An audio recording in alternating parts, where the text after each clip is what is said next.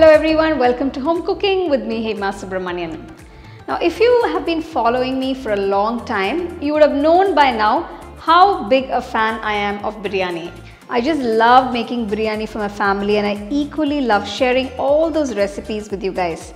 Just in case you missed my previous biryani videos, you can find the links in the description below. And now I'm going to share another wonderful biryani recipe. It's called Chettinad mushroom biryani. And I can't wait to share it with you guys. So let's get started and check out the recipe. For this recipe, I've taken about 400 grams of mushrooms. Make sure the mushrooms are nice and fresh. So you can cut it into half like this. The pieces will be nice and chunky, or you can cut it into quarters if you like it smaller. That's up to you. The mushrooms are old, or if they smell foul, do not use them. If the color is dark grey in color, don't use them. Next, I'm going to marinate these pieces with some ingredients, starting with 1 teaspoon of salt, half teaspoon turmeric powder, 1 teaspoon red chilli powder, 1 teaspoon cumin powder, 1 teaspoon coriander powder, half teaspoon pepper, 1 heaped teaspoon ginger garlic paste, 2 tablespoon whisked curd, half cup fried onions. So you can fry the onions ahead and store them in a nice airtight box, and you can use them whenever you want.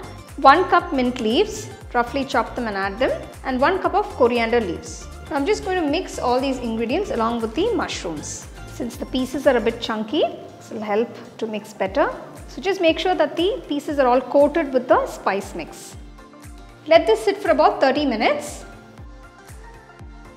We're going to make the biryani in this pot. Take a nice deep pot. I'm adding about 2 tablespoons of oil.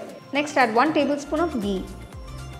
Next, I'm adding all the whole spices: cinnamon, cloves, cardamom, star anise, bay leaf and mace. Also add 1 teaspoon of fennel seeds. So once the spices release that nice aroma, next add 2 medium-sized onions thinly sliced, 3 green chilies slit. Saute the onions till they are nice and brown.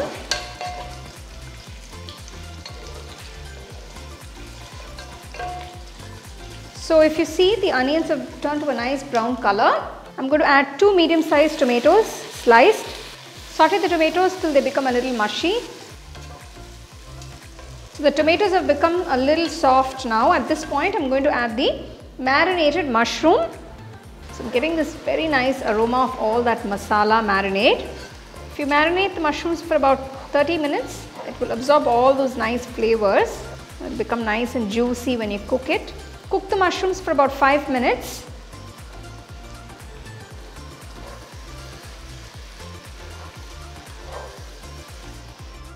I've taken half cup of coconut milk to this 250 ml cup, and I'm going to add another half cup of water. So for 1 cup of long grain basmati rice, I'm taking 2 cups of liquid.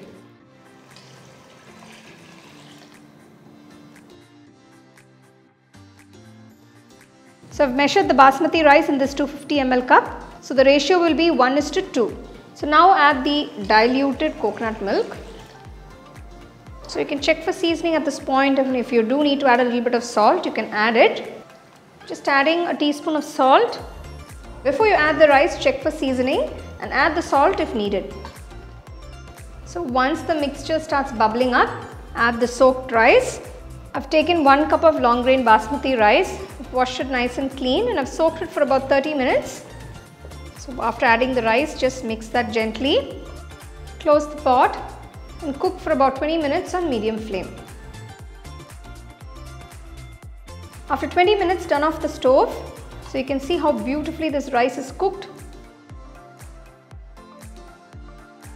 Let it sit for about 5 minutes before you open the pot. Just gently mix it. Chettinad mushroom biryani is done. You can enjoy this with some nice raita by the side. It's a very simple biryani that you can make very quickly.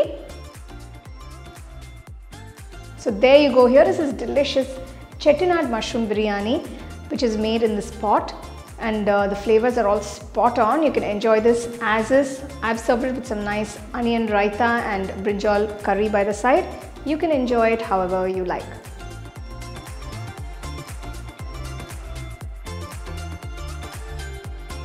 So there you go, this is a must try mushroom biryani recipe. Make sure you buy the mushrooms nice and fresh and clean them properly before you use them.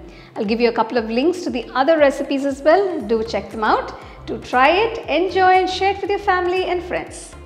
So for more exciting and wonderful recipes, subscribe to my YouTube channel and click on the bell icon to get your notifications. The second edition of our home cooking book is now available on our website 21frames.in. I'll give you the link in the description. You can go and check it out. The book is currently available only in India for now, so you can place your orders on 21frames.in.